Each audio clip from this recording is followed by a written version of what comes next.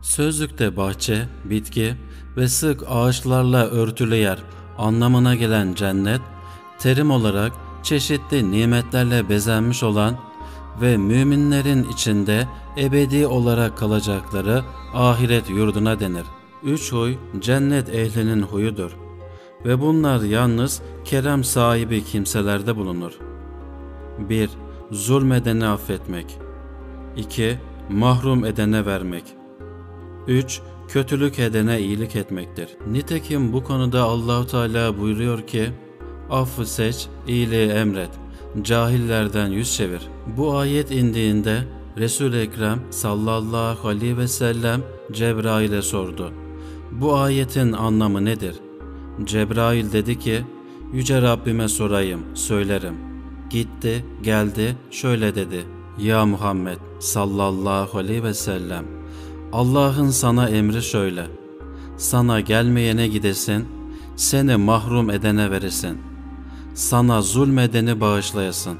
Rivayete göre Cenab-ı Hak Firdevs cennetini şöyle halk etmiştir. Bir tuğlası altından işlenmiş, bir tuğlası gümüşten işlenmiş, bir tuğlası ise yakuttan olup, bir tuğlası da zebercettendir ve toprağı da miskten halk edilmiştir.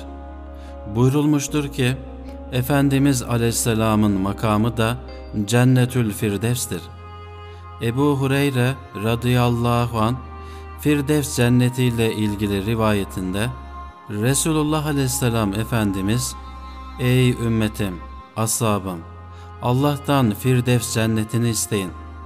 Çünkü cennetlerin ortası ve alası orasıdır. Firdevs'in örtüsü, üstü, arş-ı azamdır. Cennetin bütün ırmaklarının kaynağı Firdevs cennetidir buyurmuştur. Şimdi Kur'an-ı Kerim'in Firdevs cennetiyle ilgili ayet-i kerimelerinden birkaç misal ve örnek verelim. Kehf suresi 107. ayetinde şöyle buyruluyor. Şüphesiz iman ederek salih ameller işleyen müminler için Firdevs cennetleri vardır. Firdevs cennetleri onlar için konaklama yeri olarak ayrılıp hazırlanmıştır. Salih amel sahibi müminler Firdevs cennetlerinde ikamet edecek, oralarda oturacaklardır.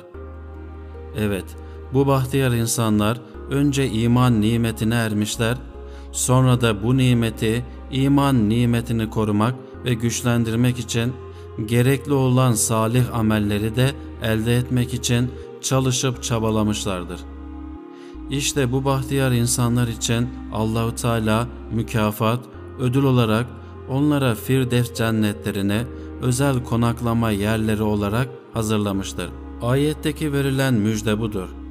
Ayetin devamı olan 108. ayette, orada Firdevs cennetlerinde onlar ebedi olarak kalacaklardır. O Firdevs bahçelerinden hiç çıkmak ve ayrılmak istemeyeceklerdir.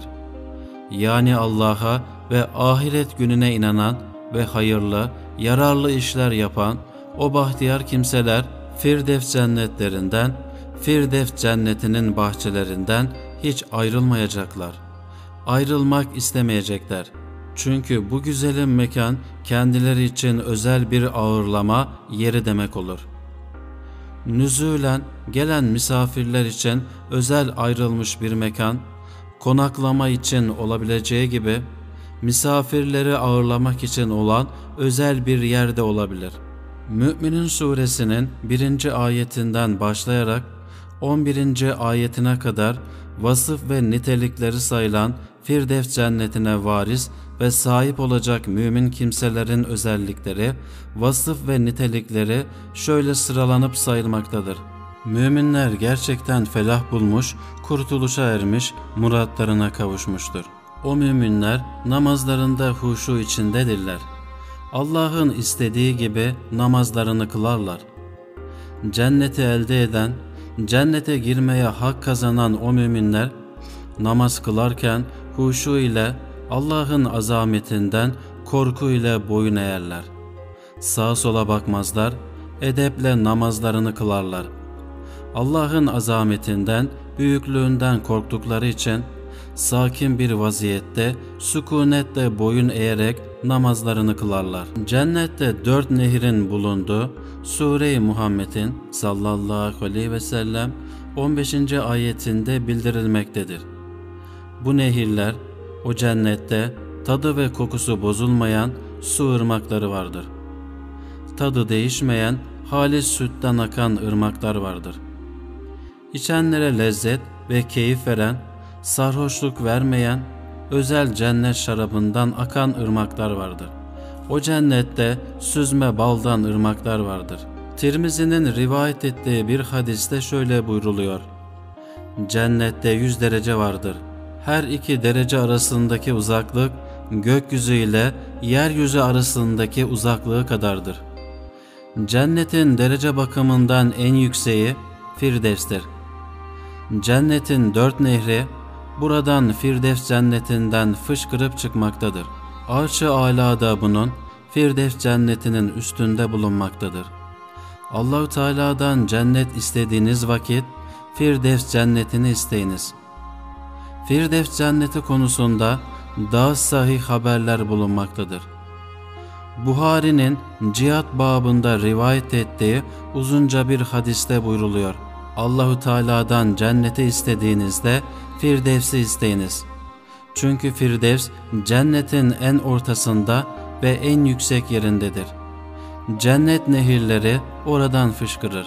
Adın cenneti veya cennetleri Dürretül Beyza'da yaratılmış ve müminlere hazırlanmıştır. Adın cenneti ince, yakut ve zebercetten yaratılmış saraylardır. Adın onun alemi, ruhani ismidir. Kur'an-ı Kerim'de buyruluyor ki, o takva sahibi kullarıma kapıları kendilerine açılmış adın cennetleri vardır. Adın sözlükte ikamet etmek manasındadır. Allah'tan korkan, takva ehli olan kimselerin cennette ikamet edecekleri, ebedî olarak kalacakları saadet ve mutluluk yurdudur. Cennetlikler oraya vardıkları zaman adın cennetlerinin kapılarını kendilerine açılmış olarak bulacaklardır. Kapıları açmak için herhangi bir çaba, güç sarf etmeyeceklerdir. Görevli melekler daha onlar varırken cennetin kapılarını açmış olacaklardır. Kur'an-ı Kerim'de buyruluyor ki, onlar, o cennetlikler, orada adın cennetlerinde süslerle donatılmış tahtlara, koltuk kanepelere yaslanıp kurularak keyifle otururlar. Orada birçok meyve ve içecekler isterler. Yani çeşit çeşit meyveler ve çeşit çeşit içecekler isterler ve bunların hepsi onlara verilir.